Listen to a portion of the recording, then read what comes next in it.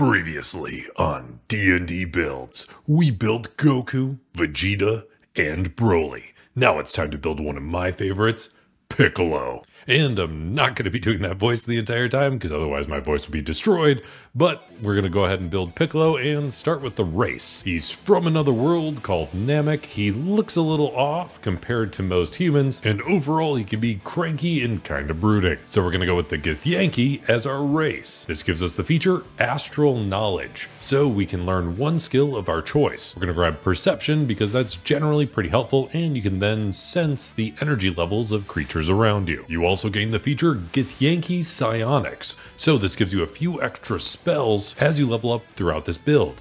You can cast them for free once, but they're also added to your spell list. This will give you the Mage Hand cantrip right off the bat. Then once you hit 3rd level overall, you can get the Jump spell. And then at 5th level overall, you get Misty Step, which is especially good to replicate the whole Dragon Ball Z, we're gonna fight so fast it looks like you're teleporting around type of thing. And then the last notable feature you get from being a Githyanki is Psychic Resilience, giving you resistance to psychic damage. Then when it comes to a background, you are known to meditate and kind of introspectively look within yourself, almost like you're studying, or at least that's the justification I'm going to use for it, because there's a bunch of spells that you can get by choosing the background Quandric Student. This expands your overall spell list, but we'll go ahead and grab all those spells as we level up throughout this build. It does also give us the Strixhaven Initiate feat, and specifically with the Quandrix version of the Strixhaven Initiate, you get to choose 2 cantrips out of 3 possible choices, but you already get Mage Hand from being a Githyanki, so we're just going to grab the other 2, which are Druidcraft and Guidance, both of which actually work because since you have that greenish skin,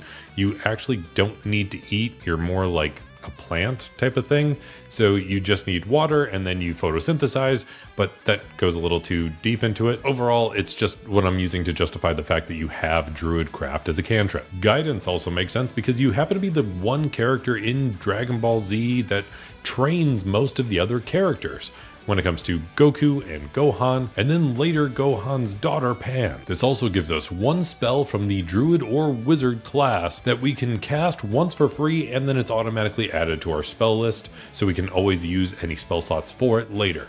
But the most beneficial one is going to be Shield. This will allow you to deflect some energy blasts like something from magic missiles, and also boost up your armor class by 5 points as a reaction. Then when it comes to some starting stats, you're overall a very wise character, and we want to min-max this a bit, so we're only going to focus on 1 physical trait.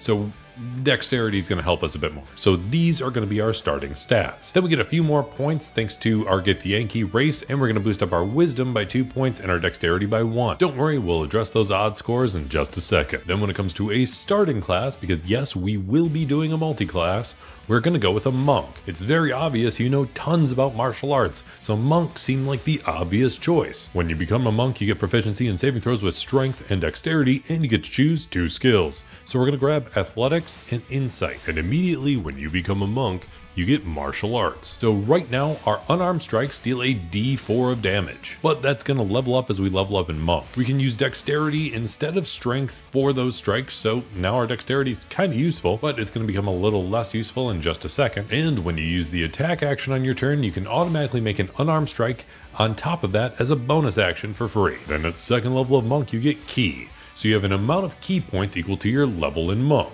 You can spend them on things like Flurry of Blows. So now as a bonus action, instead of just attacking once, you can attack twice, or you can spend it on Patient Defense, so you can take the dodge action as a bonus action on your turn, or the final option for using your Ki at this level is Step of the Wind. So you can take the dash or disengage action as a bonus action, and your jump distance is doubled for the turn. Also at 2nd level of Monk, you get Unarmored Movement. So now your movement speed is boosted by 10 feet, and this actually goes up again as you level up in Monk as well. Then at 3rd level of Monk, you get to choose a Monastic Tradition, otherwise known as a subclass. And although Piccolo doesn't use it as much as I think he should, he has stretchy arms that he can wrap around people. This is actually called his Demon Hand technique, but a great way to pull this off as a Monk is by taking the subclass Way of the Astral Self. When you get this subclass, you immediately get the feature Arms of the Astral Self. So as a bonus action, you can spend 1 ki point. You activate these arms and it lasts for 10 minutes. So now your arms can actually stretch a little bit because the range of your unarmed strikes increases by 5 feet.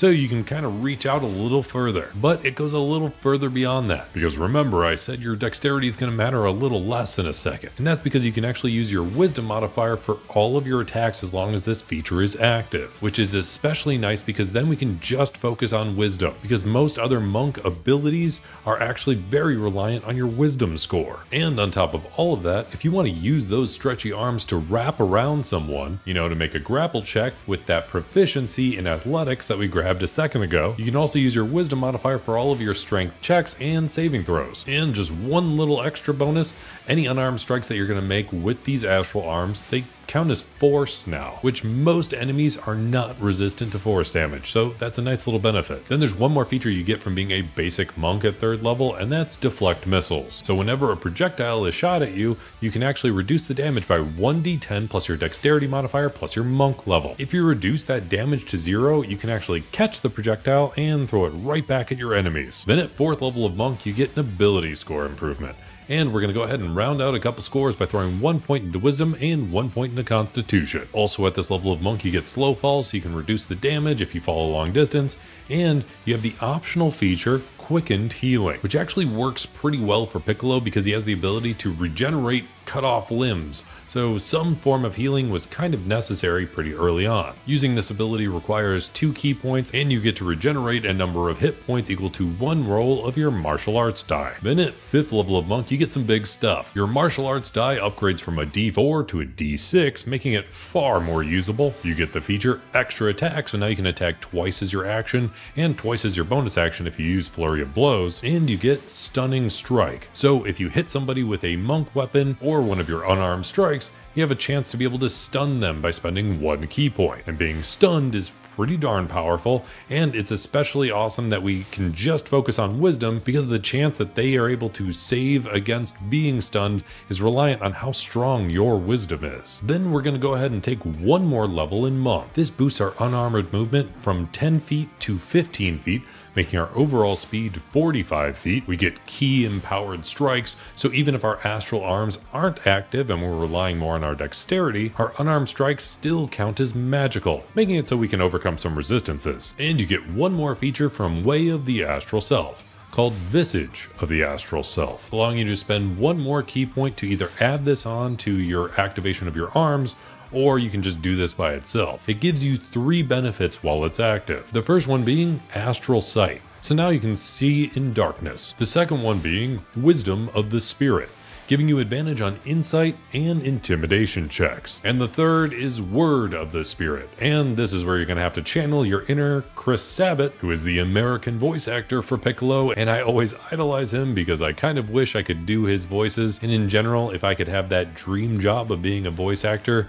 he's kind of like the top tier of what I wish I could become. But Word of the Spirit allows you to speak directly to one particular creature, whether you're trying to shout words of encouragement to Goku or Gohan or whoever, but you can make it so one creature within 60 feet of you can hear those words and nobody else can hear it. Or alternatively, you can just shout really loud and anybody within 600 feet of you can hear what you're saying. Now I think it's time for a multi-class. And in the Dragon Ball Z universe, you merge with Kami, who is essentially a god and watcher and protector of Earth. And the fact that you're kind of using the energy of a god, or any of the other times where you summon the Dragon Balls to rely on Shenron to help you out, who is also pretty close to being a god of some sort. Overall, I think this relies a lot on divine energy and powers, so I think a great choice is for us to multi-class into Cleric. This is especially awesome because now we can rely even more on our wisdom. When you become a Cleric, you get a divine domain, otherwise known as a subclass, and this is more about the divine creature you're either channeling energy from or whatever.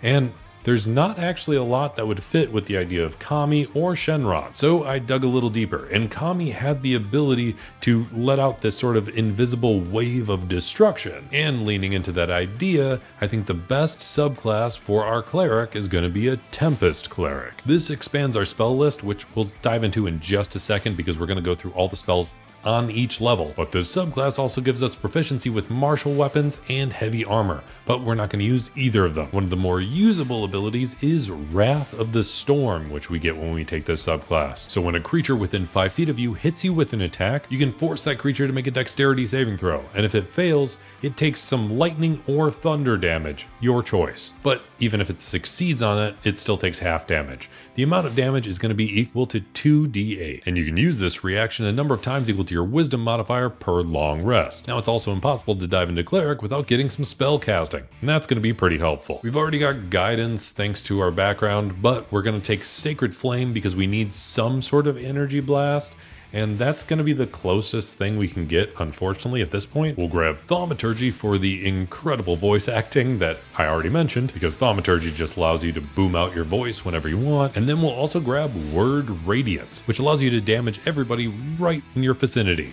But this is going to be more like you powering up with that energy flame thing that goes up around you as all of your ki and energy rises. You're also going to get some first level spells you can choose. You automatically get a couple from being a Tempest Cleric, although the most notable and relatable to Kami is going to be Thunder Wave. But Piccolo has a very iconic ability called his Special Beam Cannon. So in order to drive that idea home a little bit more, we're going to grab the spell Guiding Bolt. This allows you to shoot a radiant light streaking towards one enemy. It deals 4d6 radiant damage on a first level spell slot, which is pretty decent, and the next attack roll against that enemy is at advantage. Almost like you just blasted a hole right through it, so of course it's going to be a little damaged in trying to deal with it. One other spell I would try to grab is Shield of Faith. Your armor class is going to be very reliant on your dexterity and wisdom ability scores, but we can boost this up even further with Shield of Faith, giving you a +2 bonus to your armor class. Then at second level of Cleric, you get access to Channel Divinity, which you can use once per short or long rest at this level, but you can use it for turning undead away, which is not really fitting. But specifically from being a Tempest Cleric, you can use this ability to make any lightning or thunder damage completely maximized, meaning you don't even have to roll dice, it's just automatic. And frankly, I'm very disappointed in this subclass for not giving us the spell Lightning Bolt. That would be so unbelievably perfect to recreate that Special Beam Cannon, and being able to maximize it would make it even better. But Lightning Bolt is excessively powerful, and that's probably why Wizards of the Coast didn't add it to this subclass, because it might be a little unbalanced, because maximizing that kind of damage would be a little insane, but it would have been perfect for this build. But I guess we can't completely break the game with every one of our builds. Then at third level of Cleric, we get access to second level spells. And this is part of why I chose to be a Quandrix student, because now we have access to use this spell in Large Reduce, both when Piccolo faces off against Goku very early in the series, and in the Dragon Ball Super Hero movie, he's able to grow into insane proportions. So having access to the spell in Large Reduce really helps with this, because you can now grow to one size larger, which also boosts up your damage by 1d4. By default, you also get the spell Shatter, which is just another call to Kami for the invisible shockwave, boom, whatever that you can cause. It deals a decent amount of damage in an AoE, and it's a pretty solid spell. Then at fourth level of Cleric, you get another ability score improvement, so let's go ahead and max out our wisdom, making us the best Cleric we could possibly be, and helping out most of our monk stuff. Then at fifth level of Cleric, our Channel Divinity doesn't just turn away undead, it can actually flat out destroy them if they happen to be an undead of challenge rating 1/2 or lower. But also at fifth level, you get access to third level spells. This automatically gives us the spell Call Lightning, which is kinda nice, but not as good as something like Lightning Bolt would have been. And then I wanted some way to power up Piccolo to make him a little stronger, as if he's going into the orange Piccolo form or something. And there's 3 great spells we're going to grab at this level, because you're going to be in melee and because you're doing mostly physical attacks. So we're going to grab Spirit Guardians, which might not fit quite as well, but it's a super powerful spell to have, especially in melee. It does tons of damage just to anything within 15 feet of you, while at the same time reducing your enemy's speed by half. But more straightforward power-ups would be with the spell Haste, which you get from being a Quandrix student, doubling your movement speed, giving you advantage on dexterity saving throws, and giving you +2 bonus to your armor class, and at the same time giving you 1 extra action to use, which you can only use for 1 attack, but you can also use it for dash, disengage, or whatever other things you can use an action for. The only other thing you can't use it for is some additional spell casting, unfortunately. Another way to do a simple power up, but it's still very effective because of how many attacks you get as a monk, is the spell Spirit Shroud. So whenever you make any attack, you can deal an extra 1d8 of damage. The damage is radiant, necrotic, or cold, but you can do 4 attacks as a monk, so adding a possible extra 4d8 on a single turn is pretty darn solid. Then at 6th level of Cleric, you can use 1 more Channel Divinity per short or long rest, and you get another feature from being a Tempest Cleric, called Thunderous Strike. So whenever you deal lightning damage to a creature that's large or smaller, you can push it 10 feet further away from you. Then at 7th level of Cleric, you get access to 4th level spell slots. And honestly, there's only 2 very important ones to grab. One is Banishment, because it's a very powerful spell and Kami was able to lock evil spirits away, so I feel like that fits. And the other is Death Ward. So now if you get dropped to 0 hit points while this is active, you automatically go to 1 hit point instead. It lasts 8 hours long, it doesn't require concentration, and overall, you should probably just always have this active, especially in the Dragon Ball universe, because otherwise you gotta wait around until everybody collects some Dragon Balls again. Then at 8th level of Cleric, you're able to destroy even stronger undead all the way up to a challenge rating 1. You get another feature from being a Tempest Cleric, so now once per turn when you hit a creature with an attack, you can deal an extra 1d8 thunder damage on top of everything else, and of course the other feature you get at 8th level is another ability score improvement. So we're gonna go ahead and boost up our dexterity by 2 points because it's gonna help mostly just our armor class at this point. Then at 9th level of Cleric, you get access to 5th level spells, and this is going to give us another massive energy / invisible wave attack that you might get from Kami or any of the other energy blasty abilities that you have, because thanks to being a Tempest Cleric, you automatically get Destructive Wave. So every creature of your choice within 30 feet of you has to make a Constitution saving throw, or they take 5d6 thunder damage and 5d6 radiant or necrotic damage as well. And on top of that, they're knocked prone, so any melee attacks right afterwards are going to be at advantage. If they succeed on that con save, they still take half damage and they aren't knocked prone, but it's still a pretty powerful spell. Then at 10th level of Cleric, you get Divine Intervention, giving you a chance to ask for a god's help with whatever you need. You roll a d100, and if the number you rolled is equal to or less than your cleric level, you automatically get to succeed on whatever you're asking for. The DM still has discretion on how this actually takes effect or how much it's actually able to help, but you can think of this as asking Shenron himself to grant one of your wishes. And speaking of Shenron granting one of your wishes, at 11th level of Cleric, you get access to 6th level spell slots. So we're going to grab the spell Planar Ally. This allows you to summon a creature from another plane or some sort of insanely powerful entity. It can be a god, a primordial, a